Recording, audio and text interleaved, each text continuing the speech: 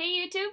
Welcome to pilot season. So in episode 1, I talked about being a slam poet. So for episode 2, I thought the best way to kick off my channel and let you guys get to know me as a person and a YouTuber and a poet would be to do the poetry challenge.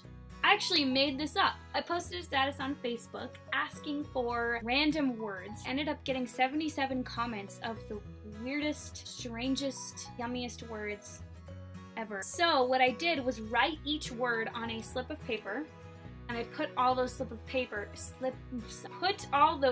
of paper in this hat. And what I'm gonna do is draw 5 words randomly from that hat, and then I have 5 minutes to write a completely original poem using all of 5 aforementioned words. Okay, so I'm gonna draw these words. The first one is ponderosa. The second one is verisimilitude. Verisimilitude. The third one is delicious. Fourth one is crow. And the fifth and final word is fabulous. Okay, so let's just define some stuff real quick so that we're all on the same page.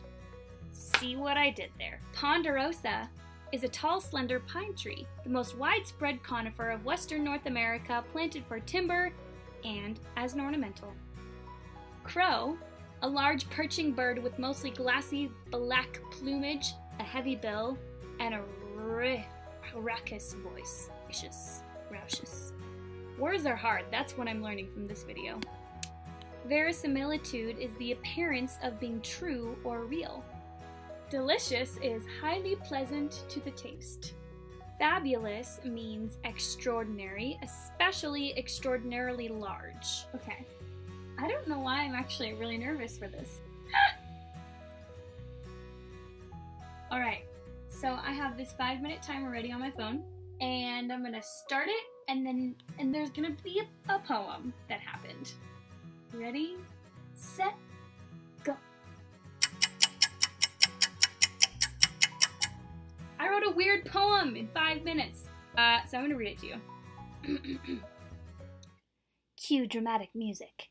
They say the crow flies at midnight, which is to say, if a ponderosa tree snaps in two and falls in the forest when no one is around, does it make a sound? Does the bird still cry at midnight even when no one is around to hear its ragged scream? Some might think the answer is no, that we only seem to utter our battle cry or call for help when someone else is there to witness it.